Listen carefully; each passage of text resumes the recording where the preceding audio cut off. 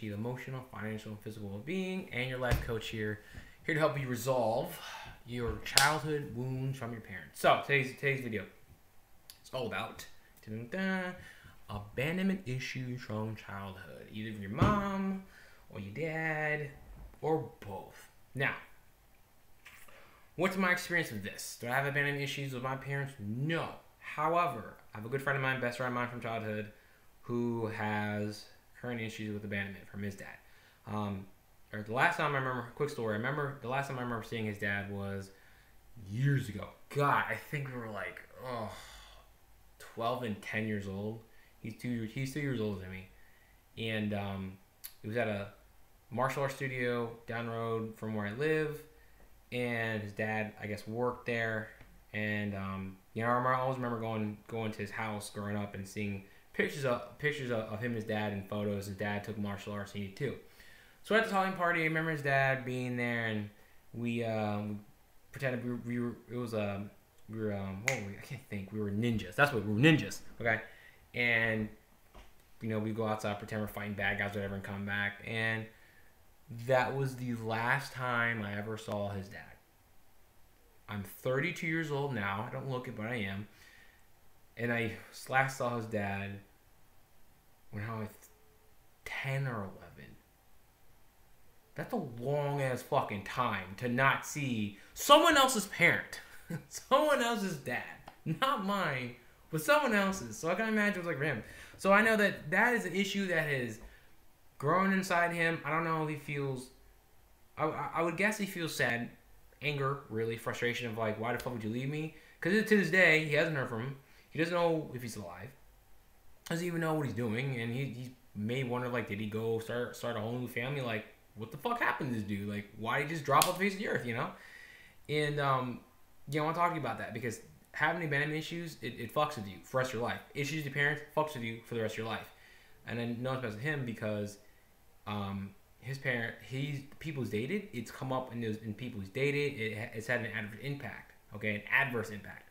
And what I believe is that whatever you don't get subconsciously from your parents, if you get like the wrong shit or miss something, you look for that in other people without going within to yourself. And you end up getting the wrong thing that doesn't benefit you, that just recreates this bullshit pattern that we get trapped into, we don't realize. So that's been him. Now, for those of you who have abandonment issues, please comment below. Let me know what your situation is. If you feel sad, if you're pissed off at your parent that left you, or at a point you're like, fuck them, I really don't care anymore. They missed out. Sucks to be them.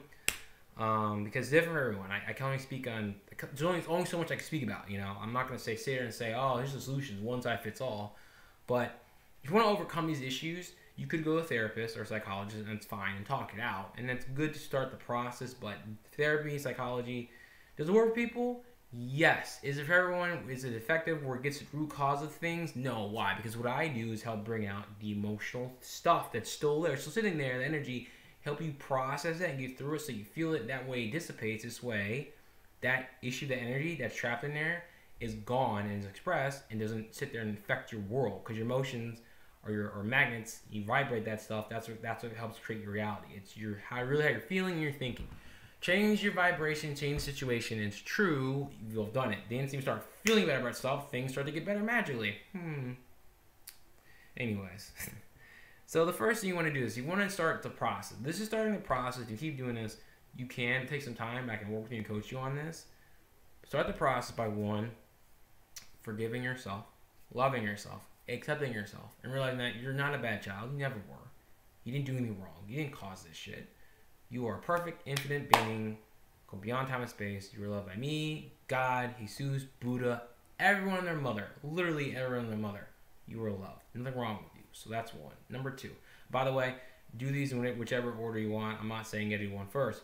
But number 2 is very important. It's the hardest for most people is to forgive the person. You're like, oh my God, how can I forgive them? If there are people in this world who can forgive people who have tried to murder them, people who have raped them, people who have killed our families, done horrible things, then guess what? Sorry, I'm not being your best friend who's going to blow smoke up your ass right now. You can forgive them too. It's not easy. You may not want to because people like to feel angry. Feeling angry makes us feel powerful. Feeling sad doesn't. So you need to start the process of forgiving them. And when you can get to that point, you've let the pain go, you've let them go, and your life will fucking change for the better. I shit you not. Things get better in all areas of your life. I can't explain exactly how the magic works, but everything comes out of energy. And any energy you're holding on to, pain, sadness, anger, frustration, when you let that go,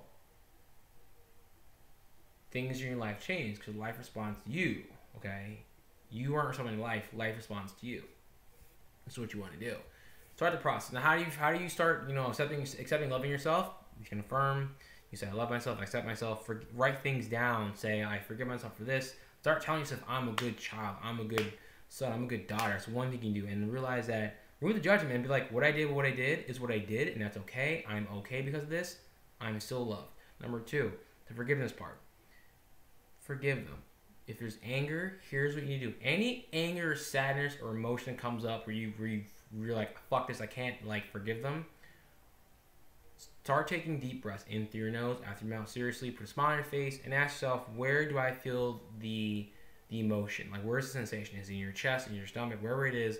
Breathe and feel that out. Get present with the emotion. Feel it completely. If it's anger, feel that anger. If it's sadness, feel sadness. Whatever it is, feel that shit out to completion. And then at some point, as you're breathing deeply, you'll feel a release. You'll feel a let go. It'll go away. If anything else, it'll move to another part of your body. Keep doing that. That shit will go away, and you will be fine. You'll start the process. And I'm telling you, as you dissolve the energy, shit in your life starts to change like that. Change happens instantly. It's not something that happens over time. Especially if you're doing stuff energetically, you heal that emotion, man. Your life will be better. So again, to repeat, end this video here. Start loving, accepting yourself, forgiving yourself. It's not your fault that they left you. 2, forgive them. And bonus number 3, realize they left you because of their own issues. They're not a human being. They have to deal with their stuff. So I love you guys. Comment below. Let me know your thoughts are. Like, share this video. Please subscribe. And look below to see how you can get a free session from me. 5 video series. Watch that. Love you. Getting black. Peace.